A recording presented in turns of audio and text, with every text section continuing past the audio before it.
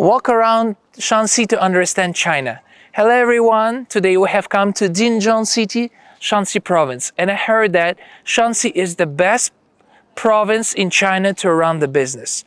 And after careful research, we have found out that this city was the hometown of a very famous person who once dominated the world, the business world, for 500 years. And his name was Qiao Zhiyong.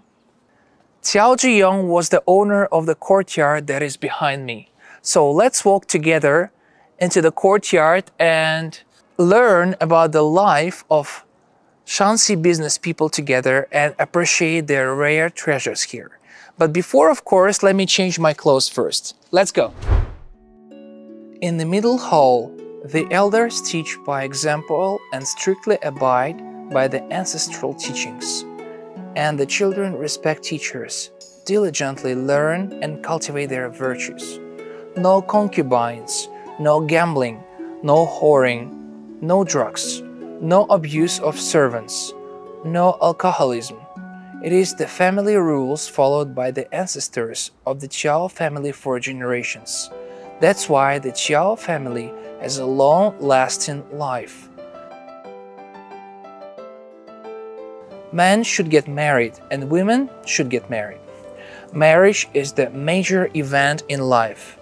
Since it is a major event, it must not be hasty. The movie Big Red Lantern Hanging High was shot here. The way of doing business. Abide by faith and righteousness. If you do business, don't coax or deceive people, and you can't put the word profit first. At the same time, with extraordinary courage, Qiao Zhiyong took great risks to go south and rejected Wanli Tea Road in one fell swoop, making Qiao's business all over the country.